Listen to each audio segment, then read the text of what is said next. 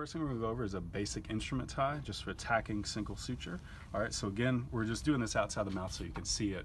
Obviously, you can imagine it's a little bit more difficult inside the oral cavity. So for a basic tie is we're going to come in from the unattached buccal side, try to get a good bite. And remember, I'm just going to flick my wrist, okay? I'm going to push it through, okay? I'm going to reach through, okay? And once I get a little bit of clearance, I'll come and make another grab at it.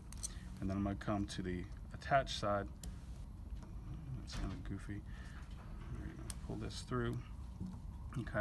And once you get this pulled out, okay, what you want to leave is only about, and this is kind of funky on this typing on, but you're going to leave only about an inch is all that you need there, okay? Once you get that, you're going to protect your needle, right? You just got it kind of dangling there, but you want to protect it. Don't let it dangle down to the patient's face or anything like that, okay? Take up this, and there's basically two moves that you're going to do here.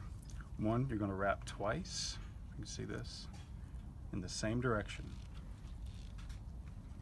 Two quick wraps, okay? A little bit close.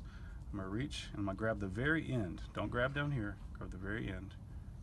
Pinch it, get it close, and then literally just pull that together like that, okay? Now, for the last one, because I went this way the first time, I'm going to go the opposite. One turn, and grab, and pull the other way. So I got 3 knots, 2 in one direction, 1 in the other direction. That locks it down, and I'm done. Okay. All right, so this we're going to do the same thing, but instead of doing an instrument tie, we're going to do a basic hand tie. Okay, so same thing. I'm going to come in, get a good bite, pull it up through. Okay. All right, and the reason why you don't try to bite both at the same time is you have a little bit more control of exactly where you want your exit suture to be if you take 2 bites of it rather than 1. Okay. All right, so I'm going to pull this through. All right, and so with the hand tie, you can see here I'm going to protect my needle, right, to where it's not pointing out at anybody. All right, this is goofy on the top knot again, but I'm going to pull it through, and I'm going to leave maybe about a little bit more than that, so about 6 to 8 inches of extra string on that side, right? All right, so you may have to watch this a little slower and do it on your own time to do it, but basically you're going to run these strings opposite direction across your hand, between my first finger, okay, and my thumb. I've got it this way, okay, and I've got it laying across my 3 here. I'm going to take this one the opposite direction, okay? I'm going to stick my middle finger there, flip it, I'm going to let go with my pointer finger, grab it there, cinch down, okay? Then you just do that 3 times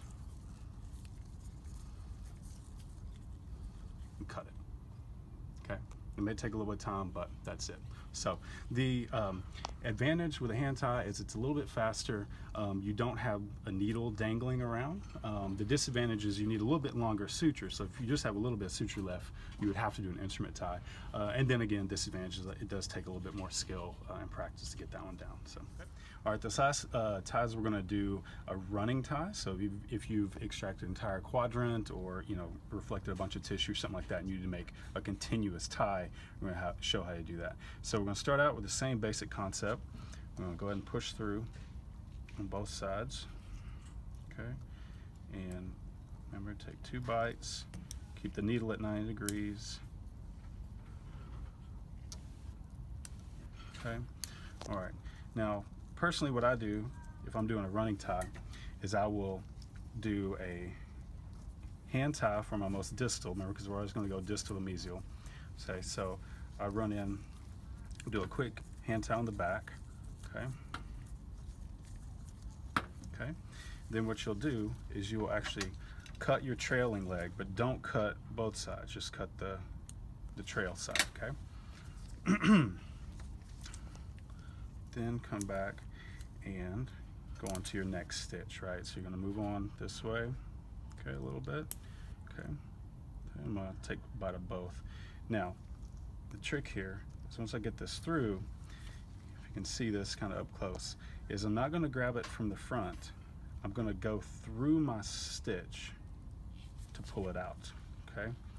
The reason why I do that is that when you pull it, it creates a lock like that, okay? And it's kind of hard on the typodon again. I'll show it after, do about 2 in here, okay? Again, I move on to my next location. Top it down, doesn't want to cooperate. Push it where it's almost ready to go. And again, remember, I come through my stitch, pull it through like that, and see how that creates kind of a locking mechanism on all that. See, rather than just looping over it, it's going to actually lock and create a stitch there. Okay, so then you might have to do, you know, several depending on how long the thing is you're doing, but then your final stitch, the trick to this one, you're going to push it through, and you're not going to pull it all the way through. What you're going to do is leave a loop of about 1 inch, okay? And what I do, again, on these is I'll do a hand tie in the back and do an instrument tie at the front.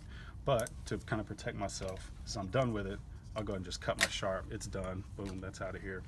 And then what I do is I do an instrument tie just like we did earlier, but with that extracted loop there. So 2 curled this way, grab the very furthest point, pull, and then I'm going to go this way. Remember, reverse it. Grab, pull. All right. They're done.